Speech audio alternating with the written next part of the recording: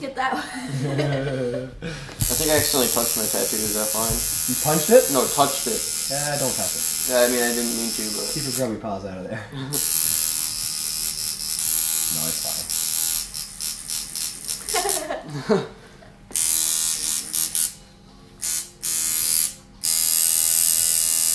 See, that's... Oh, I was gonna say, that sounds really close to my ear. Well, the machine's pretty close to your face.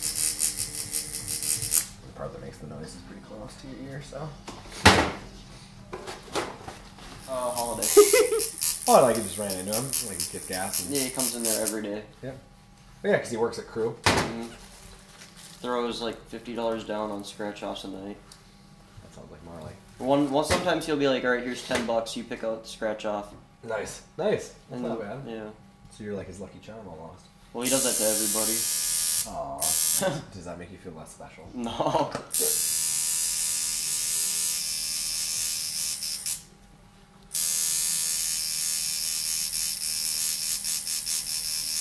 Yeah, Marley's good shit, man. I've known him for a while.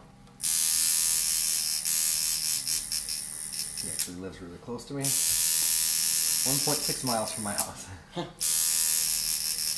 As the bicycle flies. Huh? As the bicycle flies 1.6 miles from my house. It is less than 12 minutes from my house.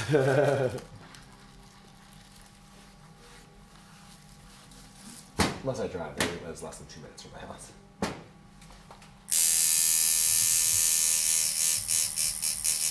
Most people that get them, I guess. They're a little bit bad on mileage is what I've heard about them, but I can sacrifice mileage for four-wheel drive. Like, oh, can I pull my boat and go snowboarding in this? Yes, I can. Do you snowboard? Yep. I feel like I've seen you out there before. At Seagull? Probably. I went a couple times last year.